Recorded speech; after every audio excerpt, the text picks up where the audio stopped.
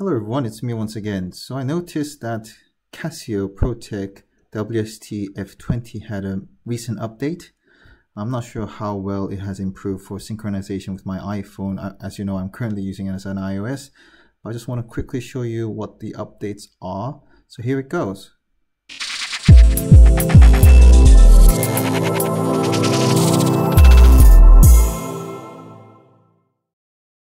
So no immediate visual impact from the main screen.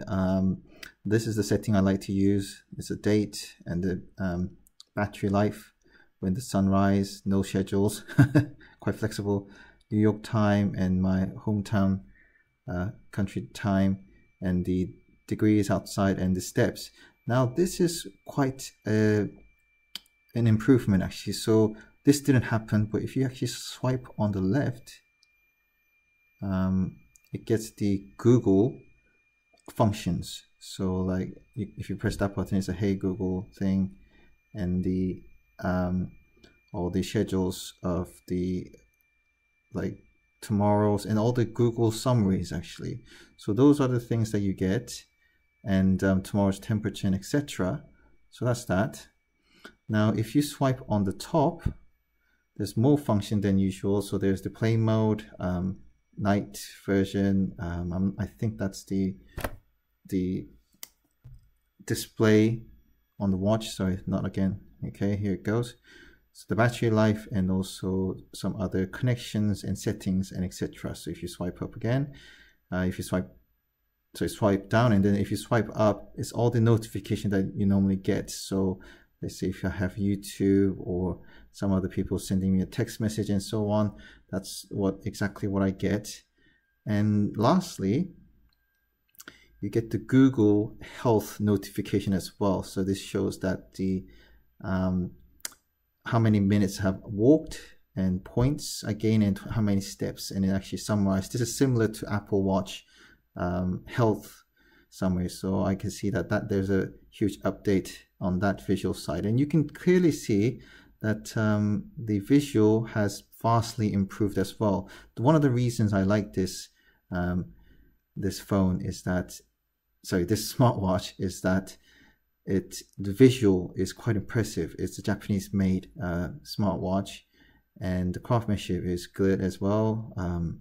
Still no dent, and this is designed to be an outdoor smartwatch. And there's apparently more skins. I mean, this one is another background skin that I could actually put, background image should I say, and like places and maps and clock. I mean, I can see a few more. I have downloaded some from the Google Play Store, but you can see that one is another time lapse, another added watch background image. And also regards to the actual function, all the apps, yeah, the visuals, I can see slight improvement in there as well. All the icons are well, especially that text and the size have actually slightly reduced, but the visuals are much smarter. So it's a very good visual effect, basically upgrade. And let's check on the tool side. So these are showing the north point and all the other functions, how high, what sort of latitude level you are, and etc. They seem to be pretty much the same. Let's see if there's also the improvement on the satellite image, sorry, GPS. All right, so this is popping up. It's taking a while. So yeah, that's pretty much the same, I guess. But yeah, so it's mainly about swiping left and right, down and up. You get this extra quick shortcut to each function that are essential for, based on the Google experience, I guess, Google Android smartwatch experience. So I'm quite pleased with that. So I just want to share that with you.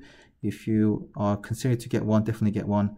But please note, this doesn't have the contactless function.